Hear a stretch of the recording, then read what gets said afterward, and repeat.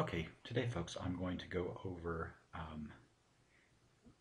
this bullet point, at least part of it, how to make sure your title elements or make sure that your title elements and alt attributes are descriptive and accurate. Okay, I'm going to go over this first part, the title element.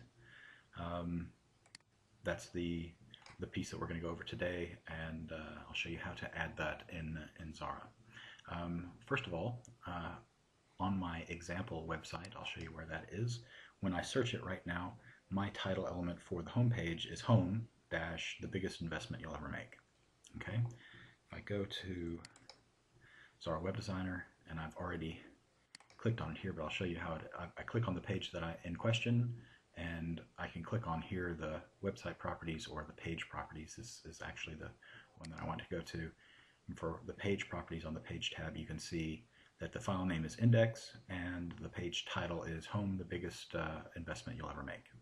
Now I want to change that slightly to something that involves North Texas residential inspections, but I think that's going to be a bit large, so I'm just going to type in North Texas inspections. There we go, and that's more or less it. I'll hit press apply to make sure that that saves. A related topic is the website title. This is the default title for all the web pages if you don't enter one for each page.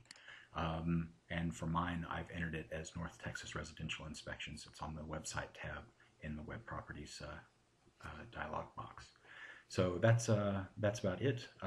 We will cover alt tabs in a separate one, and I also want to cover these descriptions, both the page and the website descriptions in a separate one.